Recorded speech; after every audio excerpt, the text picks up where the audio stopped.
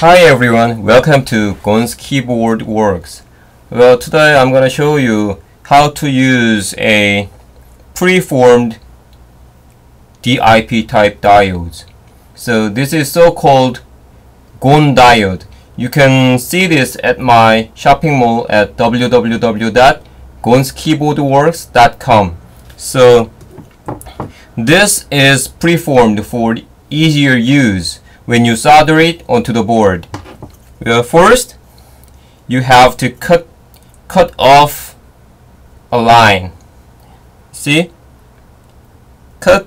Well, you have, well, diodes have two leads. One is, because it has a direction, well, there is a red stripe, and this side there is no stripe, just white one. Well, you have to cut off this side because the diodes should be inserted to the board this way, this direction. So let's cut off one side.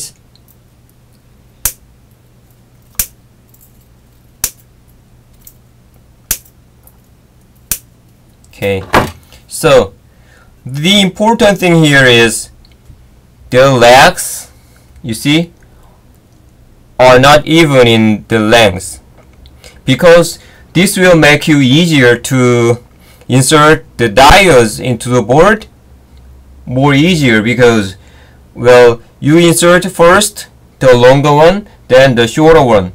This will be easier. Well, I'm gonna insert diodes on the board. Well, for to save time, I've done some of the diodes on the board already. So I'm gonna insert about 15 diodes on the board. Well, you see, longer lead first, then the shorter one. Longer first, then the shorter. It's easy.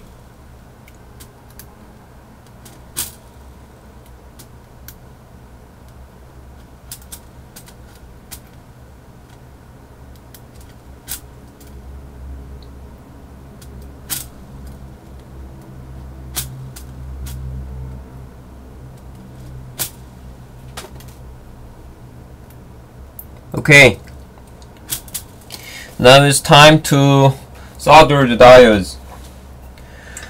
When you solder the diodes, you must be careful, because if you add too much solder wire, the solder wire will melt and the solder will go down through the board and down to the other side. So the melt solder will make like a bubble. So this bubble will interfere with the switches when you assemble the keyboard. So be careful.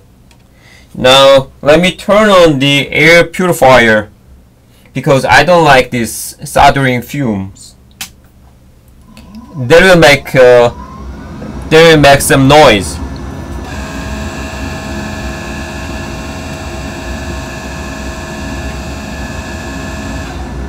Rhythm is very important. If you get accustomed to the rhythm, the time spent for soldering diodes will be shorter.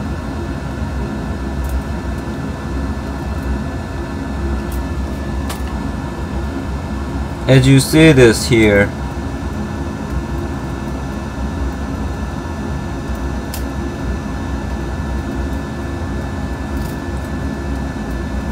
adjusting the amount of the solder is very important.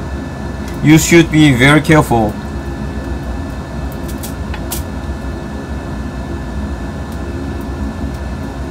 I think I gotta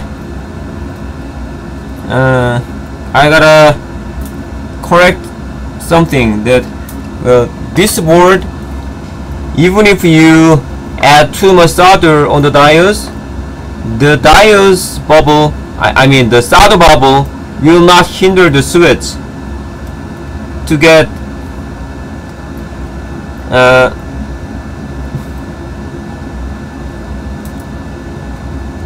because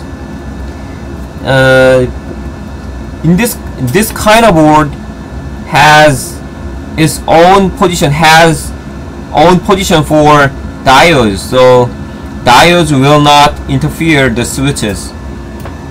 But if you are soldering a board that doesn't have a dedicated place for diodes, you should be very careful.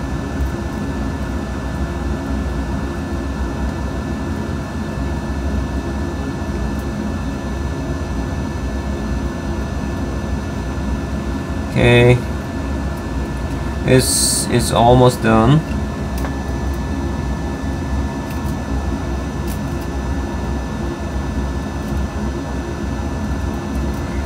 In this video, I used a couple of omnivices, but you don't have to buy that.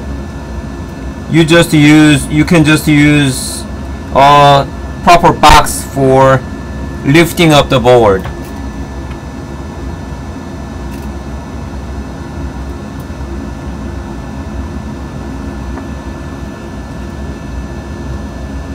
It's almost done, right? It's almost done for this side. Okay,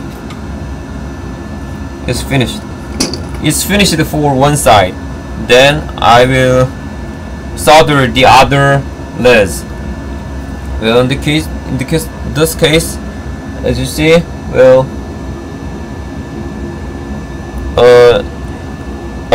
no solder came up to the top of the board.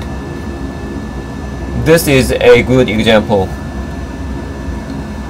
Okay, when you use a box, you can use a box like this. Okay, so this box can lift the board. That will not interfere the uncut leads of diodes. Okay, like this. Then you can solder the diodes.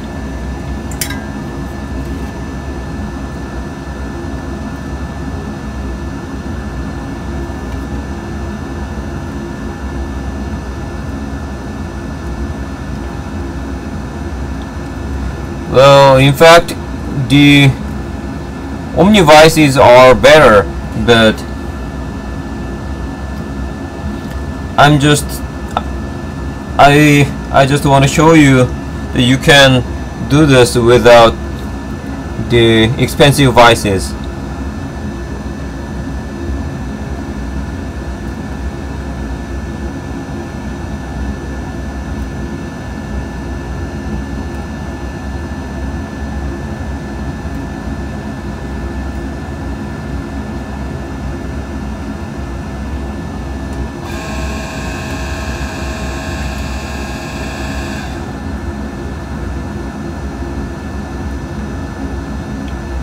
Well, generally it will take about 30 minutes for you, more than 30 minutes for you to solder diodes and cut off the leads.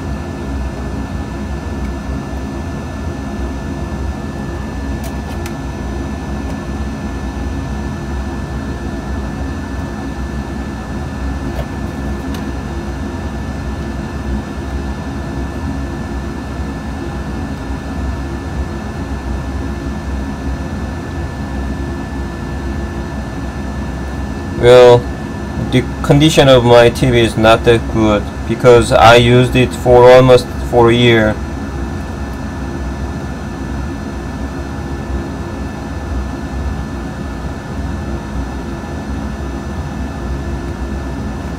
I soldered a lot of parts with this soldering tip, so it's a bit worn.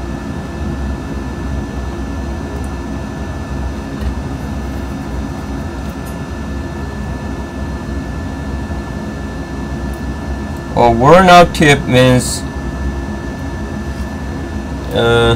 heat from the heat is not transferred well. That means the tip is worn.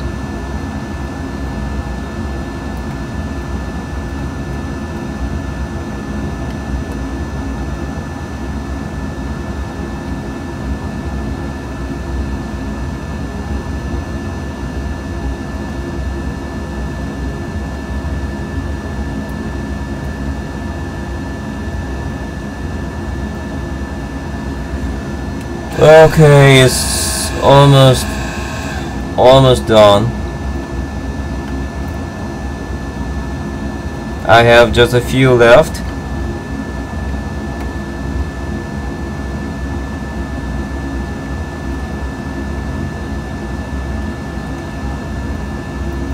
With this kind of board, you don't have to be very careful, because it has its own position for diodes, so you don't have to be worried if you fit this board to GON NS series housing. Well, it's done. Okay, the next step is to cut off the unnecessary, or the pins, I mean the leads. When cutting off the leads, just that can pop. These leads can pop up when you cut it off. So as I told you before, please wear protective glasses. Safety is the most important. Okay, this way you can cut off all the leads. Okay, this is the way how to solder a DIP type diodes onto the board. Okay, see you again. Thanks for watching.